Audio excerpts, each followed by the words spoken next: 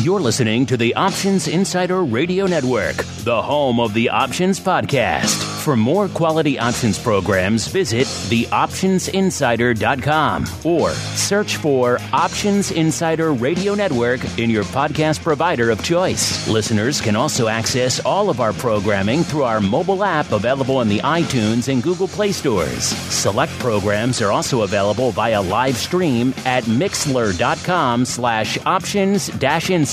That's mixlr.com/options-insider. Don't forget to follow along with your favorite programs and submit your own questions for the hosts at twitter.com/options, stocktwits.com/options, facebook.com/theoptionsinsider, or via questions at theoptionsinsider.com.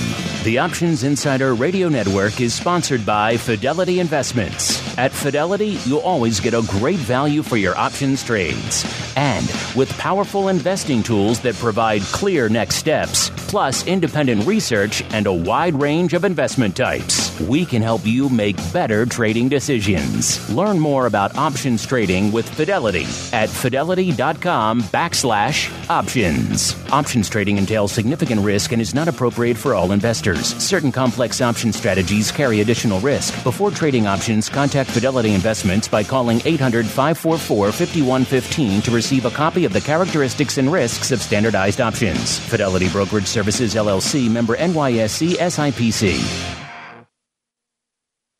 And now, it's time for the show that breaks down the options market, from unusual activity alerts to market analysis, strategy overviews, listener questions, and much more. If it involves puts and calls, then our all-star panel will break it down. It's time to hit the option block with your host, Mark Longo from the Options Insider Media Group, and co-hosts Uncle Mike TOSAW from RCM Asset Management, Andrew the Rock Lobster GIOVINAZZI from OptionPit.com, and Mark the Greasy Meatball Sebastian from OptionPit.com.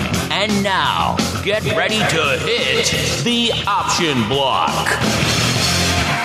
All right, everybody, that rockin' bit of tunage means it is time to rock out once again with the option block. Like the man said, my name is Mark Longo, coming at you from the brand spanking new theoptionsinsider.com and beaming in from our Options Insider Radio Network studio. Hopefully you guys are enjoying. Maybe you can join us live. It looks like it's live. I'll have to go check and see.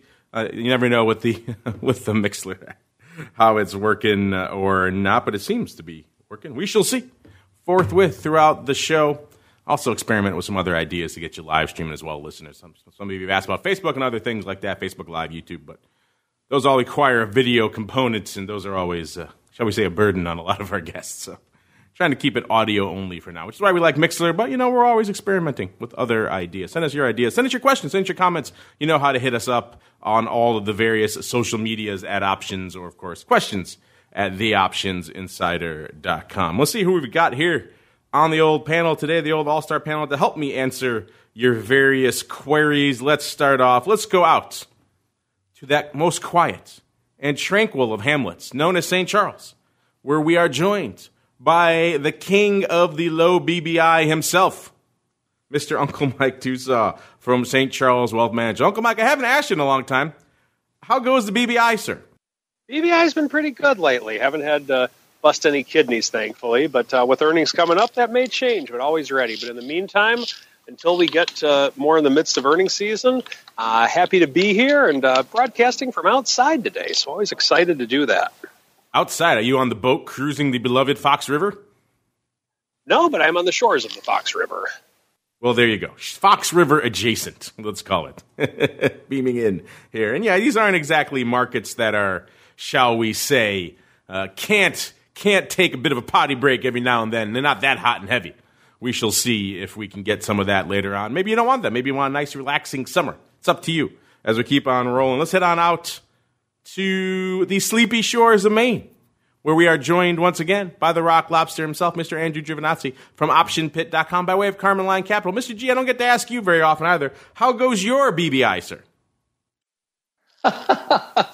Do I have a BBI? Now you do, because I just coined it for you. I guess so. It's a lot like TOSAWs right now. There's just not a lot. There's not a lot going on, and it's a little quiet. So I would say I guess that's the BBI is low. The index is low. Would that be the right way?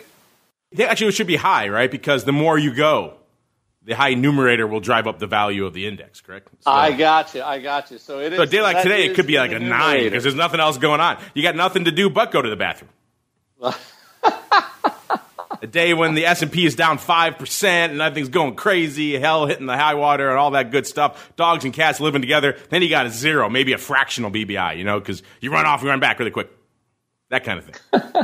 So that is the measure. That is the value of the BBI. I will not besmirch the father of the last son of Krypton by asking him such things. Instead, let's go on out to the hot seat, the Fidelity hot seat, where we are joined once again by Mr. Trey Jarrell. Trey, welcome back to the program, sir. How were things in the land of Krypton before it all went sour? Going very well. I've never been more nervous for an intro here, listening to Uncle Mike and Andrew, but things are going well. Nice, unusual cold front, only about 90 degrees in Jacksonville versus our usual 100, so just enjoying the beautiful day. Yeah, well, it wouldn't be the hot seat if I didn't make you sweat a little bit. That's right. Yeah, speaking of sweating, we are not doing that in Chicago. You're right, we're getting a little bit of a cold spell, down about 25 degrees. It was 100 plus, down almost 30 degrees from where it was just a couple of days ago. Now it's a mere balmy 75. We can do all that all day, because that means it's somewhat manageable in the studio as well, which is always nice for me as we keep on rolling right on into the trading block.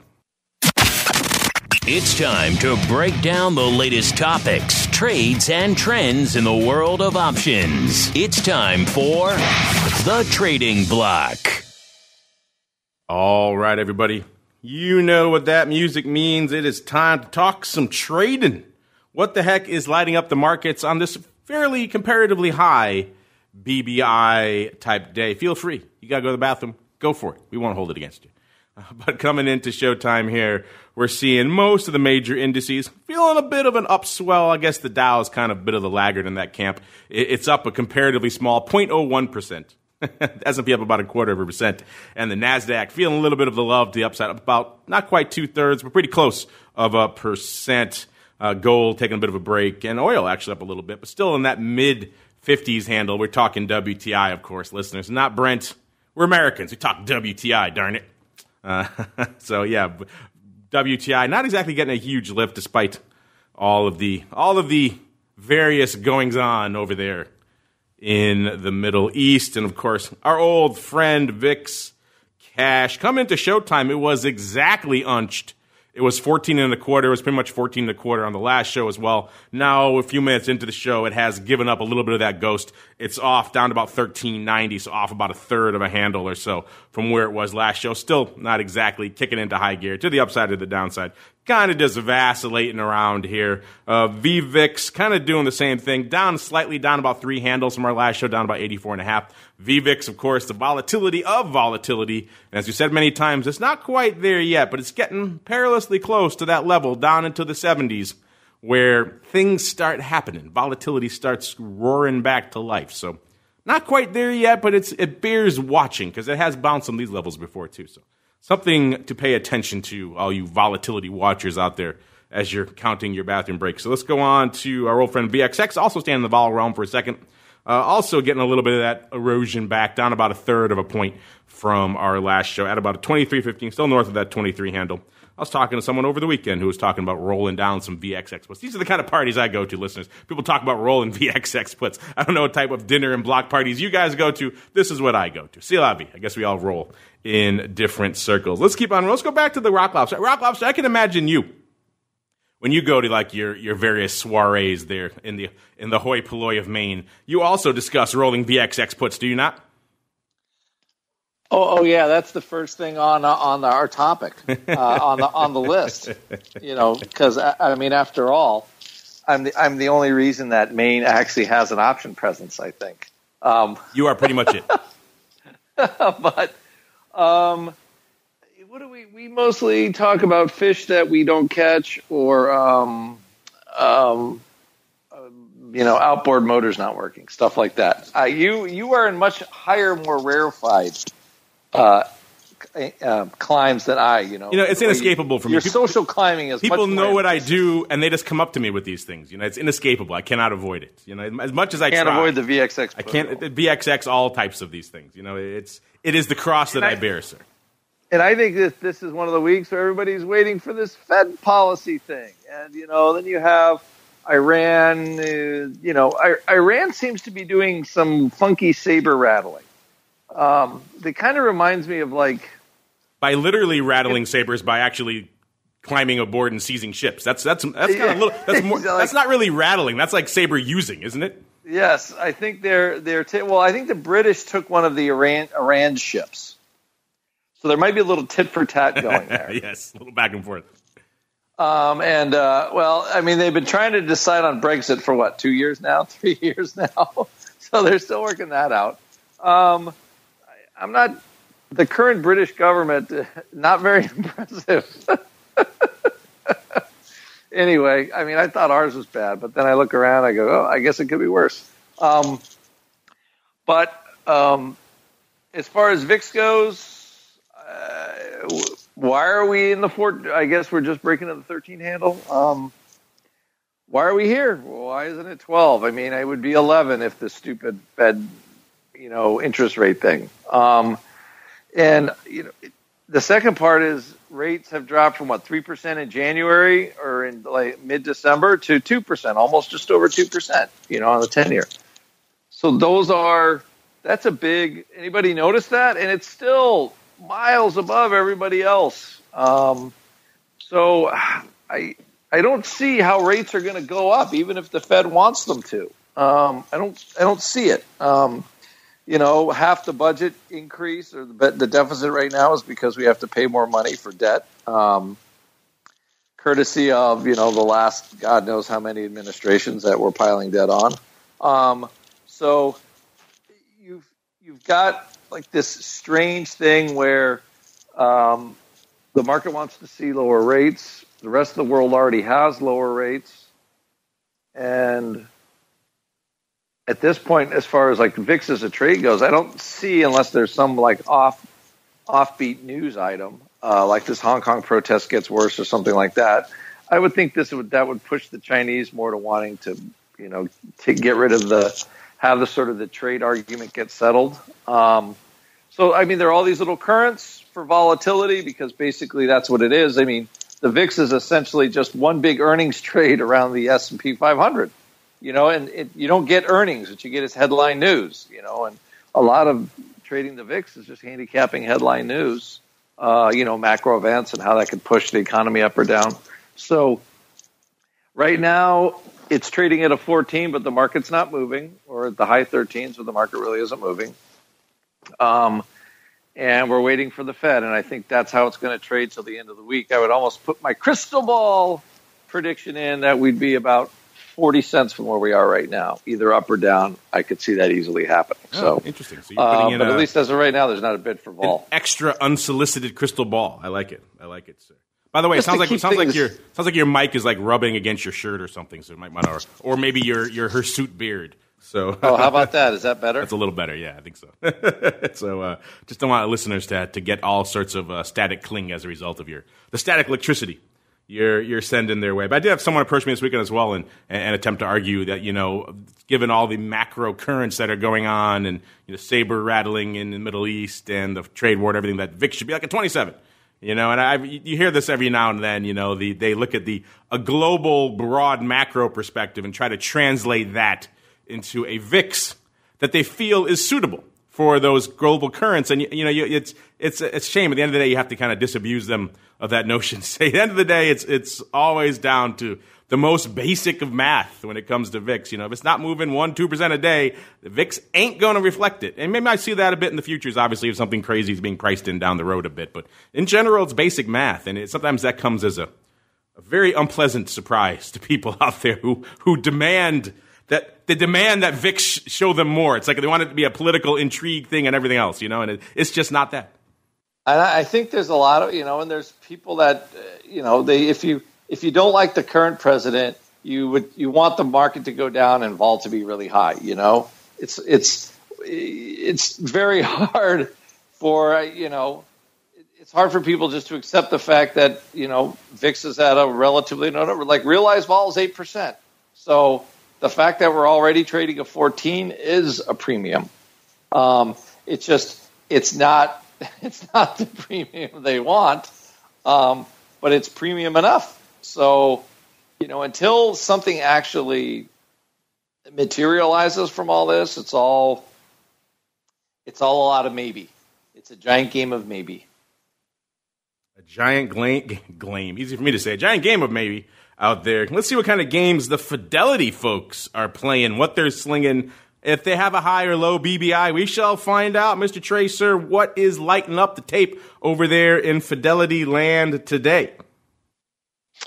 Yeah, they've been keeping busy here today, too, to say the least. Have a few names that haven't popped up in a while coming back in our top 10 today. So I want to start out, make a quick mention. I know Colin talked a little bit about Microsoft last week, one of the ones we were keeping an eye on here today. Actually pulling up number 2 today on our orders by Fidelity customers. So came in with a nice earnings beat on Thursday, came in at $1.37 versus $1.21.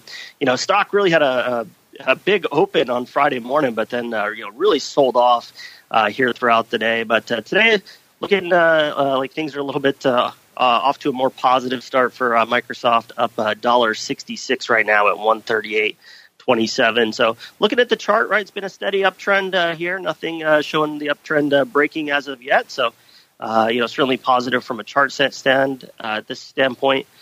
Fidelity customers split on it today, right at 50-50 between buys and sells. So no big indication one way or the other from them. Option market pretty interesting today too. About 1.37 call to put ratio with call buyers leading the way, about 41,000 versus 33,000 sellers here. So I want to do a follow up on that one here. Obviously, know we were looking at it last week, but a couple other names that hadn't popped up in a while today. Number 3 on our list today was actually Micron Technology. So interesting news report here today from Goldman Sachs, noting that the chip inventories are falling. And market seems to like that here right now. Micron at 47.03, up $1.51. Fidelity customers split dead 50-50 on this one here as well. Not getting a strong indication or buys or sells. Here from the Fidelity customers today. Been a really interesting chart here on Micron here, though, right? So back on June 26th at earnings was trading around $32, up today at $47. So just in a couple of weeks, almost 50% increase in price. So big, quick move here on Micron. Really not to that point where it's at its highs from 2018. You had the stock as high as 64, so still a little ways to go to get to that point. And sitting at an interesting level here right now, may have been kind of a support resistance point we saw at this 47 level through held support a couple of times in summer of 2018. Failed to break through it at resistance in September of 2018, and sitting right at it here right now. Option paper on here, also heavy on the call side, dead even 2-to-1 ratio calls to puts right now. But call sellers actually leading the way, 53,000 versus 47,000 call buyers here today, with implied volatility still holding relatively low on it here at 40.5 right now. 52-week close about 34, so still in that lower percentile here. So this is one that hadn't popped up, here with the top 5 Fidelity customers as well. So interesting seeing that one back here today. Another one popping in here today that we haven't talked about in a little while at 4th on the list of Beyond Meat. So big day for Beyond Meat. They're trading at $196.27 right now, up $19.44. So big news there was Blue Apron. I mentioned some news here that they're going to add Beyond Meat onto their menu. So both stocks up. Fidelity customers, certainly interested more on the Beyond side here. Didn't see a Blue Apron topping the list here, but Beyond did. Also dead even, 50-50 between buys and sells from Fidelity customers here today. Also heavy on the calls here, looking at the option market on Beyond, 102,000 calls to 58,000 puts, so about 1.75 to 1. Again, call buyers leading the way here, about 28,000 call buyers to 22,000 here as well. So this is putting it very near the all-time highs on it, right? Back on June 18th, it hit that 201.88, so didn't quite get there, but it's closest it's been. Big up day here. Imagine a lot of short covering here on this one, but one we'll be paying attention to throughout the day. One last one I wanted to mention. This is one that I don't think I've ever seen in the top 10 here before. So we always got to come with one a little bit more interesting name that doesn't pop up too often. But coming in at number 8 was CrowdStrike Holdings. Here that was ticker CRWD. Trading today at $87.36, up $3.86 here on the day at all-time highs right now, which doesn't go back a long ways. This stock actually IPO'd in June at $34. It was a cloud-based security company here, and just had earnings last Thursday here, and a lot of enthusiasm here from the earnings. They reported much better than expected guidance for July quarter as well as for fiscal year ending 2020 here as well. So huge option volume on it today, coming in total volume at 13,000. So maybe not as big as some of the other names, but its 90-day average volume is only about 7,500. So a little bit more than usual, about 3,400 call buyers. They were leading the way to today. IV sitting right now about 58 at the very low end of its long existence of a month and a half here right now. Thought this was an interesting one. Hadn't heard too much about it with an IPO, this fresh, and kind of cracked that top 10 here at Fidelity here today. So definitely wanted to always bring something a little bit new here on the show that we see up there. But that's what we had on the radar here from the Fidelity customer standpoint today. Thanks for that newness, sir. We like a little bit of new car smell, new car shine here on the old option block. You're right. We don't see those tickers too often. Let's see the tickers we are seeing right now. Let's see if the top 10 for the market lines up with Fidelity here. Let's go number 10 here. Good old Tesla. Can't have a top 10 without Tesla in there somewhere. $112 on the tape. As of just about right now, these are very recent numbers. Number 9, AMD, $124 on the tape. Number 8, Snap, good old Snap, $139 on the tape. Number 7, the aforementioned Beyond, 161,000 contracts on the tape. 64% of that coming on the call is actually not the most call-loving paper we're seeing on the tape here. We'll get to that in a little bit. Beyond, like you mentioned there, Trey, up about 20 handles or so right about right now. So that puts it up about nearly 11% just on the news. Blue Apron's using. Interesting. I think they're already having supply problems. Are they going to be able to fill Blue Apron orders as well? Either way, clearly the market liking what they're hearing out there. Number 6, good old AT&T, $178 on the tape. Number 5, Facebook, 194,000. Number 4, Microsoft, $196. Kill still can't break 200K. Got to go all the way up to number 3 to break 200K today. So again, somewhat quiet day out there. 223,000 over there for Micron, numero dos there. Apple, a rare day out of the number 1 spot. 237,000 contracts on the tape for them. And rounding out our top 10 there, number 1, Netflix, an even 250,000 contracts on the tape. Let's see what's taken the most biased. And actually, it's Facebook. 82% of the paper, nearly 200,000 contracts coming on the call side of the ledger, followed hot and heavy by Snap with 79% of their 139,000 contracts coming on the call side. Beyond comparatively paltry, 64%. So a little bit more even flow going on out there. Speaking of flow, not a lot going on in the indices. VIX 80,000 coming into showtime. About 400K is the ADV out there. SPY flirting with the million. ADV about 2.1 million. SPX flirting with 500,000. ADV about 1.2 million. The Q's hitting 210. The ADV about 575 out there. The Russell, though, aka at least IWM, doing some action out there. 345,000 contracts on the tape coming into showtime. I'm sure there's more now. 285 is the ADV out there. So something is afoot. The game is afoot out there in IWM. Let me just pull it up really quickly. I believe when we saw it earlier and the scan brought it up, it was mostly puts lighting up the day. Let's see if that's the case. Yes, of that volume, 69,000 coming on the call side of the ledger and 293,000 coming. Obviously, a little bit more has gone up since then on the put side. So pretty active put day for good old IWM. Mr. Uncle Mike, sir, what is lighting up your own tape out there in the land of St. Charles, sir? Well, in addition to what was already mentioned, I would say silver at this point, with the threats of war, not war, but with craziness going on in the Middle East with President Trump and the Iranians not exactly getting along. Silver has definitely caught a bid over the course of the last week, and it's up over 1% on the day-to-day. So I think that is kind of a rush to the paranoid buy. Oh, no, everything is bad. Let's buy some silver. So that's one thing. Of course, Apple above the 206 mark again, so that's making a climb up again. Facebook's actually up 1.5% on the day, so there are some movers on the day-to-day.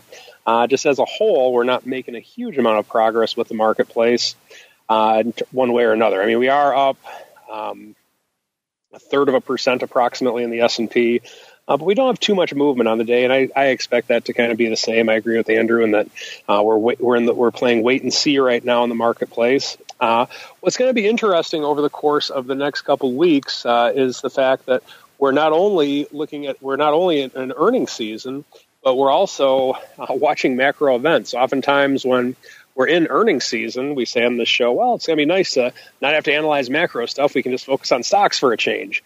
Well, not necessarily the case right now. We got a trade war with China, we got the Fed, and we got earnings all in one fall swoop. So it's going to be interesting to see where this market goes and how it gets there over the course of the next couple of weeks. The next couple of days, anybody's guess at this point. I'm not sure I'll see a ton of movement on it, but we will see, as always. Where we're going next is no mystery. We're heading right on into the Odd Block.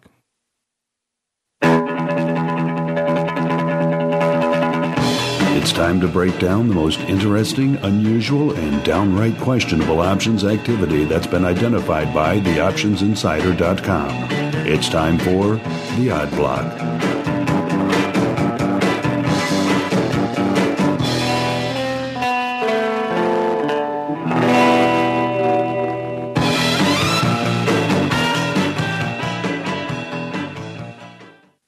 Let's get funky. Let's get weird. Let's get a little whimsical. Time to get into the Odd Block. Before we kick off the names that fired off our Eye of Sauron, one that maybe should be in here, Mr. Rock Lobster, is one I was just talking about. I was just doing a little digging while Uncle Mike was talking, because I was trying to see what the heck is lighting up the tape out here in the Russell 2000 that is pushing it way beyond its ADV on a relatively quiet day. It seems like coming to Showtime now, or right now about Showtime actually, we're seeing Russell 2000 at 50.5, so up about 2 points, so not exactly a huge day out there in the Russell 2000 from an underlying perspective, but the options are tearing it up. Looks like it's the 146-143 put spread expiring on August 23rd.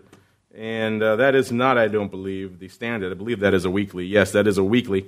And so that's 1 week beyond standard expiration, going up 85,000 and 22,000. So you got over 100,000, 107,000 of this put spread going up. So 214 total listeners in this one spread on both legs. Looks like going up for 33 and about 31 cents paper buy-in. So opening on both legs as well. Mr. Rock Lobster, let's start there. This one blow your skirt up at all? Looks like we got about a pretty substantially out of the money put spread going up a little bit more than a month away with size opening here, the downside here in the Russell. You know, Russell's been acting kind of weird lately. It has been kind of moving to the downside in the days the rest of the market is moving up. So maybe our friend here is onto something. What do you think? Isn't the Russell, I think the Russell's down quite a bit, in the last It is, yes. months. Isn't it down 8 or 9% or something? It hasn't really recovered with the rest of the market. I was just looking, I just pulled that up. I thought that was actually kind of odd. It's sort of the small, I think it was in the Wall Street Journal, actually. It was the small stocks have been left behind. I wonder if somebody's buying those puts, they think there's more sadness on the, because small stock is, miners and oil exploration and, small banks and stuff like that. And really been kind of you would think some money would be finding the Russell at some point. And that tends to what happens, tech is just, it's almost at its all-time highs again, if it's not already. And we're only a few handles short in the S&P 500s, but the Russell's definitely off. So it does look like a bit of an opportunity, but at least to kind of see if it catches up. I'm curious, and I'm not sure, like the low interest rate environment, I don't know how that hurts small companies, but I find it odd, or just money is going to, big technology. Everybody jumped back into the Googles and the Facebooks and the Amazons when they got torched in December and January. So, but the Russell dollars have not come back into there. No love for the Russell 2000. It has been interesting to see. Yeah, the conventional wisdom coming into the trade war at the start of it was that Russell 2000 would fare fairly well in a mostly macro, international-driven trade conflict, and yet it seems like the opposite has been the case, which is interesting and fascinating. Clearly, some size money being put to work on that downside. Opening, I thought it was a roll, but it's not a roll. It's opening on both legs. So, I might have to put that one in the to-be-watched category as well. What say you, Mr. Rock Lobsters? We keep on rolling into what our actual Eye of Sauron. Sometimes I love doing the on-the-fly stuff, too. It's kind of fun. Let's kick things off. This is the name we have not... I don't think we've ever talked about this one. I would certainly probably remember this one. This is GEO Group. Ticker symbol GEO, appropriately enough, GEO. This is a private prisons company. They're a correctional institutions company specializing in privatized corrections, detention, and mental health treatment. So there you go, private prisons company. Let's see what's been up to in this sector. Not a sector we get to delve into very often, a contentious one, to say the least. Here, let's see. A year ago, they were trading about $26, so nearly $10 north of where they are right now. They kind of languished in that area, kind of drifted down to about 23, 22, and then Christmas Eve hit, and then all bets were off down to about 19. Then they kind of rebounded again up to about 24, and they kind of sold off again. It's kind of been an up and down time, a little bit of a roller coaster here. Sold off again in March down to about 18 and change, and then they rallied back up again, up to about nearly 24 again. Seems like 24 has been the upper bound of late before selling off again where they are right now, 16.83, off another $0.50 today, or about 2.5%. So it's been an interesting kind of range-bound period here for at least the last 6 months or so here for GEO. I'm going to guess all this downside is going to let up some puts. That does appear to be the case. Our Eye of Sauron finding us here some GEO, 14 puts, going up 15,000 times for $1.25. This is right on the offer. They were $1.15 at $1.25. This was opening over there on the Philly. Worth noting, obviously Jan, so there's going to be some earnings, and the next earnings are July 30th here. So not quite specifically an earnings play, but they're going to be a few cycles baked in there. So here we go. Downside. By the way, this is headquartered in Boca Raton for all you fancy folks out there. Boca Raton, Florida. Yeah, this is an interesting one. Mr. Rock Lobster, looks like someone not feeling the love. They're feeling the concern here for some downside, paying $1.25. So you're talking like 7% or so for not even a $17 stock to hedge it at the 14 handle. So $1.25. So they're out at $12.75. This is it's a lot of downside to pack in here for about a $16 and change name. What say you, sir? A lot of concern from now till Jan. Yeah, I think this is one where I wonder if this is like I think Elizabeth Warren, the Senate, she's running for president. She wanted to abolish all private prisons. And I think if you trace her, she's kind of running up in the polls a little bit or whatever. That might be people just getting out of this. Maybe the private prison business is not a good business to be in. But usually, you're buying a put like that. That's, the stock's already down, 50% or more? That's a pretty long, you need some real bad things to happen at this point. So it's what I would say it's ambitious put to buy. Very ambitious. Yeah, I think of the Viceroy around the show, and you probably say, why don't you just sell it at that point? If you're spending that much on puts, stock that is not quite $10, but fairly close, he might just say, maybe you should get the heck out of Dodge. You clearly got some concerns. Of course, obviously, there are reasons why you can't sell out there. Taxes, corporate restrictions, those sorts of things. But still, on the face of it, he probably would be. Not to put words in his mouth, but I'm going to do it anyway. I'm going to say he's going to say, you probably should sell that.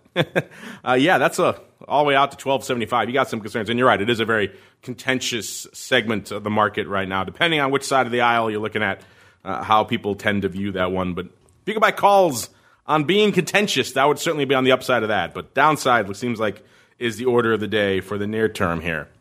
In Geo, let's move on to a less contentious name. Let's go out to Pulte Group. This is a construction company, ticker symbol PHM. Trading today, 33.65, up about, not quite half a buck, but close to it. That's about 1.25%. A year ago, they were trading a few bucks shy where they are right now, right around 31. And then they sold off in the nadir there of Christmas Eve down to, let's see, where were they? About almost a little bit shy of 21. So they sold off a pretty good clip. And then about 10 handles. And they rallied back up over the course of about a month, not even 3 weeks into early Jan. They were trading about 29 again. So they got back up there pretty quick. Then they kind of been vacillating in about the 26 to low 30s range until recently where they kind of had another little bit of an upswing up to where they are right now, about 33.66 coming into showtime. What do we see out here? This seems like it's a recipe for some call love, and that does appear to be what we've got on the docket here going out. These are weeklies. These are Aug 2nd, so these are pretty close to home. Interesting. The Aug expiring on the 2nd, 10,000 of the Aug expiring on the 2nd. 35 calls going up for 45 cents. Not quite lifting the offer, so a little bit off the offer. These are 40 cents at 47, getting 10,000 done at 45. Not a bad print there, opening over there on the Philly. So this is one, Mr. Rock Lobster, seems like someone looking like they're looking for a little bit of a run here in just the next couple of weeks, next 10 days in Pulte, putting 45 cents to work 10,000 times to see just that. Looking at this chart, at least over the last year, their 52-week high is 34.03. So this guy's looking for a bit of a move to the upside, sir. This is aggressive. What say you about these very near-term, somewhat optimistic calls in Pulte Group? What say me? Well, you got the Fed's going to come out whether they're going to do something with rates like the 30th and the 31st, and those are expiring August 2nd. So I should say August 2nd. But the the builder group, home builders, interest rate sensitive. The algos love all the interest rate sensitive stuff. If they cut 50 basis points, which I'm still trying to figure out how they're going to word all that. They could just say, hey, it's just general uncertainty. But anyway, I think interest rate sensitive stuff might get a little pop, and that to me would be the recipe for that one right there. That's an expensive roll of the dice if it doesn't go your way. I mean, that's not going to break a big fund. Yes, it is. But that's I don't know. I see what you're saying, and I probably agree with that's probably the sentiment behind it. I probably would think of other ways to probably do that, not just throwing away 45 cents 10,000 times, which could easily come to pass in that one quite soon. We're going to put that one in the to-be watched category. We're going to come back to this one, see if our friend threw away 45 cents, or maybe the Rock Lobster thinks it's savvy. Where do you fall on that, listeners? Let us know while we keep on rolling to our final name here. Get a bonus one today. We threw in the Russell for you. Let's go CLDR here, rounding out our three naughty bears we're highlighting here on the old Odd Block today. CLDR, ticker symbol CLDR. This is a U.S.-based software company that, surprise, surprise, operates in the cloud. And let's see. Today they're trading a whopping $5.86. And let's see. There we go. A year ago, this one's not looking good, listeners. A year ago they were trading nearly 3x that, nearly $15. And then they kind of shot up over the course of that year, up to about $20. Looks like they hit their high close to it around maybe, looks like Sep or October in that range. Can't see the exact date, but it's around that level. And then they pretty much have been on the dark side ever since, selling off again by the end of October to 13.25, by November to about 10, and then by the nadir day. Actually, the nadir wasn't the nadir for them. They just stayed at 10. And they actually rallied a bit in March up to 15 again. And ever since then, in March, they've kind of just been looking pretty rough, including, looks like they might have had earnings recently because they just fell off a cliff from about 9 down to 5 back on the 5th of June. So not exactly been a good banner time here for the cloud software player CLDR. Let's see what's going on out here. Got some call love going on. 9,000 of the SEP 7/2 going up for 20 cents. These calls are 15 cents at 20. This guy's taking them all down 9,000 times there for 20 cents. He's like, how are they now? And let's see. These are SEP 7/2. The earnings are September 4th. So this is a straight-up upside earnings play here on CLDR. This thing needs to run a bit. Let's see. These are 7.5, so not quite $2, about $1.70 or so. This thing needs to move in order for these calls to make a living. So interesting. And that obviously, by the time earnings come out, most of that decay will already probably have come to pass. But still, you got that little earnings pump, so that might keep you alive a little bit longer. Maybe you get a little bit of a free swing at the bat. Not quite free, but low-cost swing at the bat until earnings, and you get out maybe before the event. Maybe you pull the old Rock Lobster. What say you, sir, Mr. Rock Lobster? What do you think of these 20 cents, nearly $2 out of the money on a $6 stock? And they're buying September, right? I think this is a very it's a reasonable shot for a trade, don't you? I mean, if you're going to use option leverage and buy 20-cent options, I don't know if CLDR is getting buried by Amazon or not. It sounds like it could be in the Amazon, the list of bodies that Amazon is buried as a long one. But I could see that if you want the leverage, to me that's a pretty decent leverage trade. You're getting a lot of bang for your buck for 20 cents. So with enough time, I think that you got a shot for that to work out. On the surface, it seems like it wouldn't be a Rock Lobster play, but when I was looking at it, I thought, this might actually fall into your category because you like those. I know you like those little pre-earnings plays, and depending on when he closes it out, obviously. So you know what? What's going to happen to this one now. We have to know when he closes it out. So you have to come back to this one. That's another to be watched today. A lot going on. Russell puts have to be watched. We're watching everything. We are the eyes of the market. Nothing escapes us here except for the endless scratching of the Rock Lobster as we keep on rolling right on into the strategy block. It's time to dispense options, wit, wisdom, and education. It's time for the strategy block.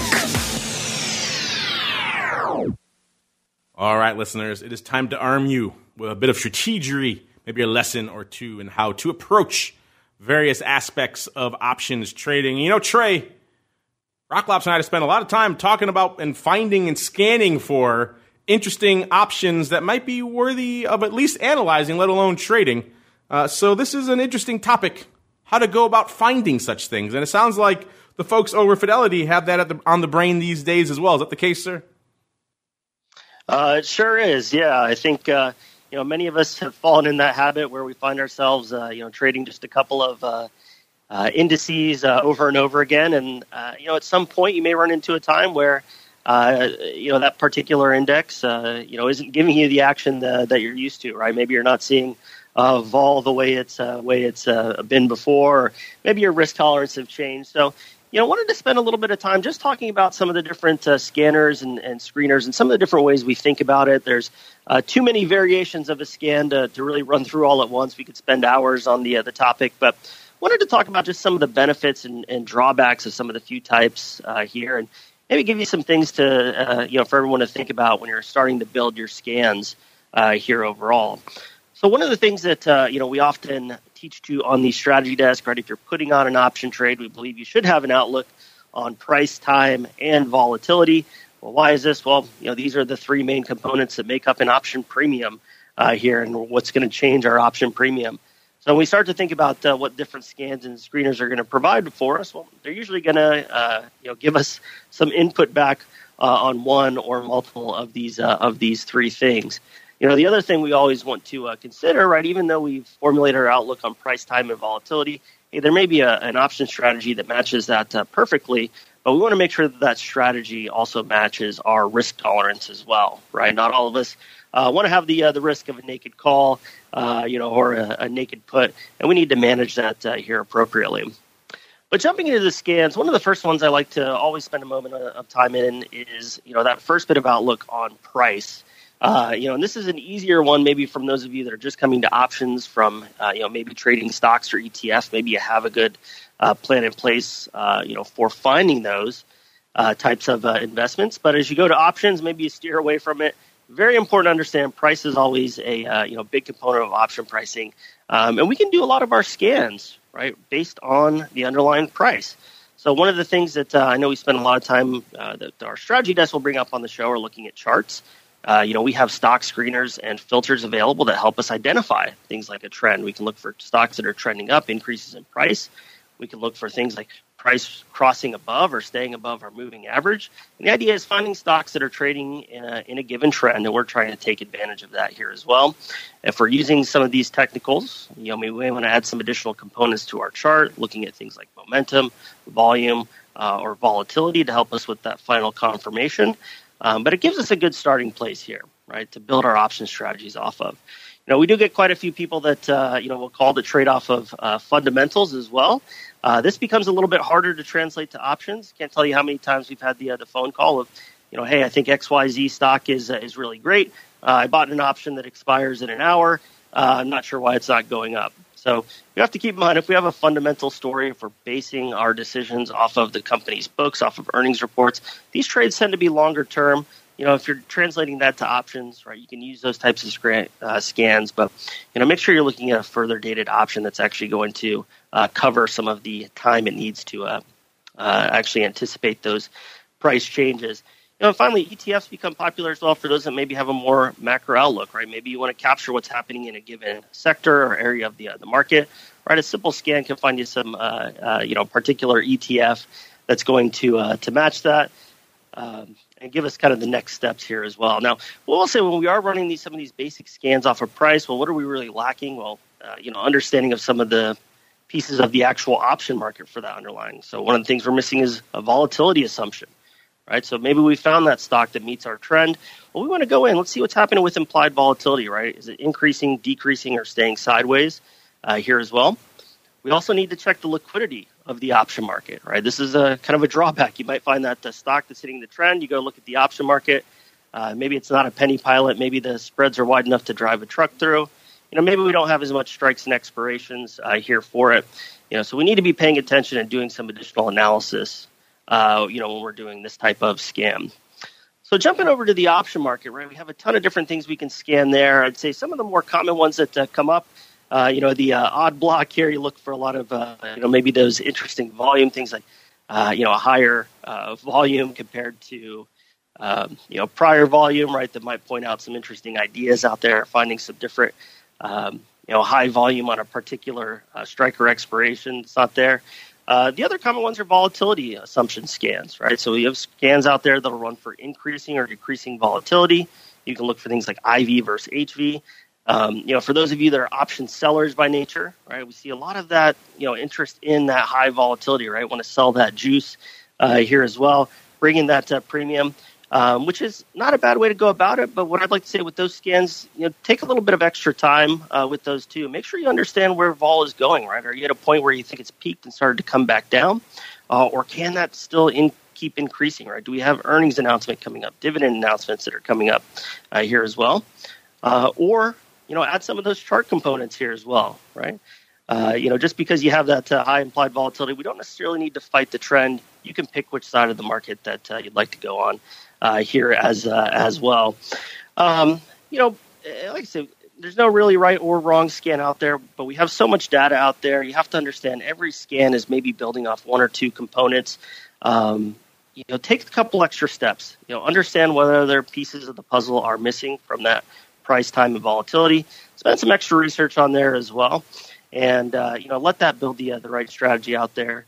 Of course, there's so many of these scans out here. We have a ton of Fidelity that are already pre-built for you, based on even strategies that you're interested in.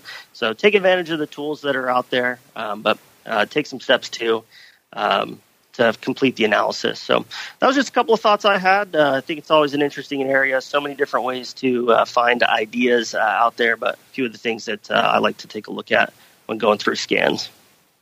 Uncle Mike, this is obviously an interesting area. We could probably spend many hours on it, but you like to utilize maybe some different approaches when you're determining your underlying for how to go about trading. I know you have your stalwarts, your SPYs, your SLVs, your apples, but when you go beyond that, maybe some clients are coming to you saying, "Hey, I need to find some good options to or underlying, I should say, to trade options on." How do you usually advise them? How do you usually go about that? Well, I think the most important thing that I'd like to emphasize, especially when scanning for certain things, would be if volatility is high, it's high for a reason. You're looking for being a premium seller, and oftentimes we always talk about the dark side of premium selling. This is what lures people to the dark side. Wow, I can sell a covered call and get a 12% rate of return for just 1 month, and the stock doesn't even have to move. How can I lose? Well, if volatility is that high, there's probably reasons it is that high. Now, it could be good, it could be bad, but just have an understanding of what the reason that volatility is that high before you get into it. It might be still beneficial for you to do, it might not be, but just understand why that reason is as such. The other thing that I would recommend when you're doing a scan, if all of a sudden you see something to where you have a mispriced option to where the calls the puts are way more than the calls or something like that, there's a reason for it typically. Now, occasionally you can get into some type of a conversion or a box spread and get a guaranteed rate of return. Just to give you an idea of it, in the 15 or so years that I've been trading options, I think it's happened to me maybe like 2 or 3 times that I happen to just catch something like, oh, wow, let's do this. So it's not going to happen that often, but what you need to be aware of is when you do see something like that why is that the case? Is there a dividend coming up? Is there something along the lines to where there's going to be a stock split? If it looks too good to be true, sometimes scanners can pull things up like that. And I love scanners. I think they're a wonderful thing. But just when you see things that look too good to be true, especially when doing option scans, look into why it is that way before taking any action. And that's the thing that I would have to add to Trey's wonderful segment. Always one to grow on from Uncle Mike. As we keep on rolling into our final segment, it is time to go around the block. It's time to tell you what we'll be watching on our trading screens until the next episode. It's time for Around the Block. All right, everybody. Welcome to the portion of the show where we tell you what we're keeping an eye on, and it is a hot and heavy week. FANG stocks reporting this week, so look out above and indeed below. Let's kick things off. Big names reporting today. We got TD Ameritrade after the bell. Whirlpool, Logitech for all your peripherals. Tomorrow we got Snap and the former stealth Apple, not too stealthy anymore, Chipotle. I got JetBlue and Visa popping off tomorrow. Discover as well. Wednesday, a lot of people have been watching of late. Our neighbors across the street, they're Boeing before the bell, AT&T before the bell, Caterpillar there as well. After the bell on Wednesday, you got Facebook, you got Tesla, PayPal. Pick a name, you got them popping off. Then Thursday, you got some more. You got Nokia before the bell and 3M. Raytheon and Southwest after the bell. You got good old Amazon, a nice $2,000 name. Alphabet, Intel. So a lot of FANG names popping off. That's not enough. Friday, you got Twitter and Mickey D's. And Goodyear if you're into the tire category. So a lot of big names popping off. A lot to keep an eye on. Again, the earnings move reports all up, all available for free for you over there at theoptionsinsider.com. Get on over there. Check out what the straddles are pricing, what the real dollars are telling you in the marketplace, as well as what they priced in the past. You have to arm yourself with that data if you're going to be trading or analyzing these names during this time of year, especially. All right, let's go back around the horn the way we came. Let's start with Uncle Mike. Sir, what is on your radar for the rest of this week? Well, quite a bit. I mean, this is unique in that we have macro along with earnings coming out, and a lot of things could go either way. With FANG names reporting, with the Fed looking to do something with rates, with I'm going to be curious to see in the Fed statement why we lowered rates. Somewhere in parentheses, you could say because the president called me and said he'd beat me up if I didn't, or why'd you lower rates? I think that's probably one of the real reasons with why he's going to do it. But no, I think that we have a lot going on, and we're below the 3,000 mark in the SPX. So going to see if we can make a run to push through that and see where this goes. See where it goes indeed. Trey, what are you watching to see where it goes this week, sir? Yeah, earnings, and more earnings. So always a fun time for us here. A lot coming up. So a couple you mentioned that I'm going to have my eye on here tomorrow. Chipotle, one we usually get a few phone calls on here from time to time. But it had a real strong uptrend here recently. Trading right now at 747, very close to those all-time highs. Really had to claw its way to get back there, back from 2015, but approaching that level, which I thought was interesting. And option market looking for a little over a $46, expected move based on that at the money straddle here for this week. So be very curious, if this report is enough to take it to those all-time highs or if it stalls out here. Be keeping an eye on that one tomorrow. And the other one tomorrow, too, that was interested in here, too, was Snap here as well. So the at the money straddle price, just a little over $2 here right now. Today's option volume I thought was fairly interesting so far, about just under a 4-to-1 call to put ratio right now, with a ton of volume on that call seller, 69,000 call sellers to 35,000 call buyers. So I thought that was kind of interesting action from the option market here on that one. And this is one that's had a big move since the end of the year, right? It's trading right around that $5 mark up here to about $15.78 here recently. Started to come back down here and trading at $14.14 right now. So be keeping an eye on that one here tomorrow as well. And last but not least, Mr. Rock Lobster, sir, what is lighting up your tape for the rest of this week? Well, it's earnings, right? Earnings this week, FOMC next week. So far, tech, if Microsoft is any indication, tech is looking, pretty good all of a sudden.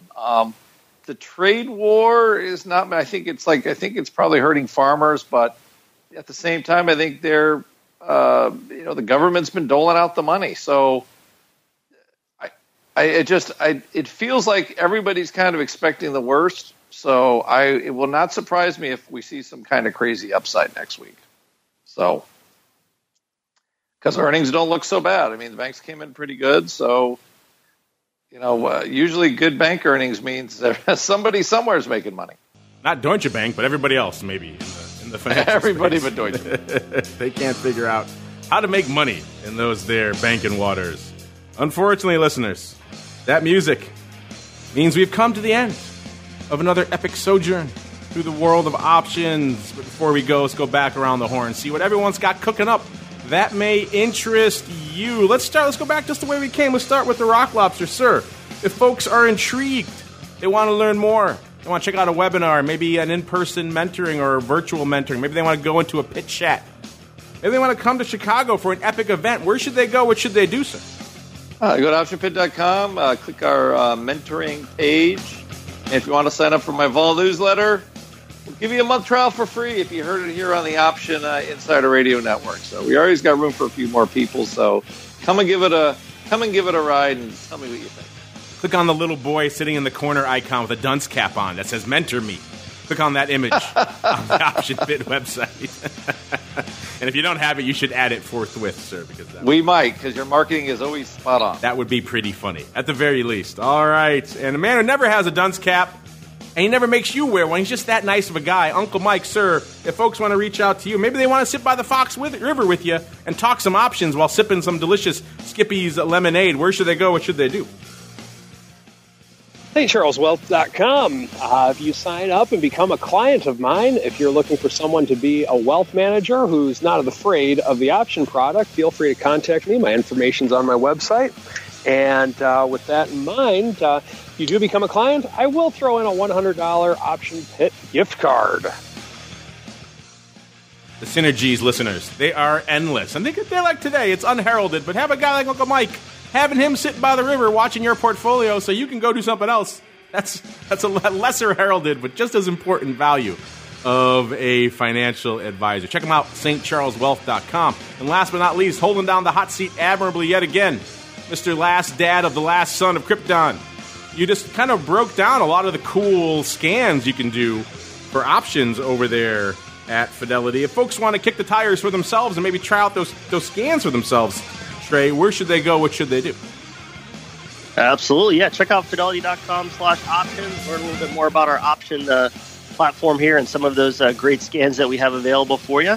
You can always give us a call, 877-907-4429. Feel free to ask for me or the trading strategy desk. We'd love to talk to you further about your option strategies or tell you about some of the upcoming classes that our team offers here to help you progress in your option trading.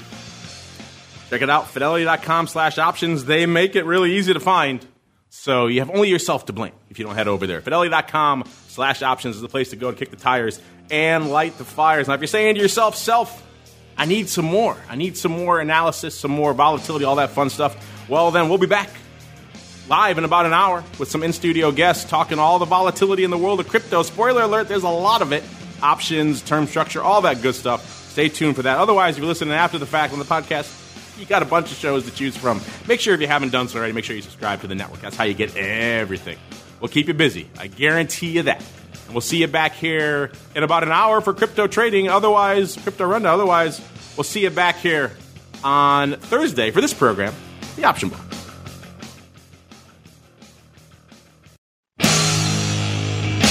The Option Block is brought to you by Fidelity Investments. Fidelity's Option Trade Builder tool can help you confidently build an options trade in 3 simple steps. Just choose a strategy, select a contract, and then review the benefits and risks of the trade. Learn more about Option Trade Builder at fidelity.com/options. Options trading entails significant risk and is not appropriate for all investors. Certain complex option strategies carry additional risk. Before trading options, contact Fidelity Investments by calling 800-544-5115 to receive a copy of the characteristics and risks of standardized options. Fidelity Brokerage Services, LLC, member NYSE SIPC.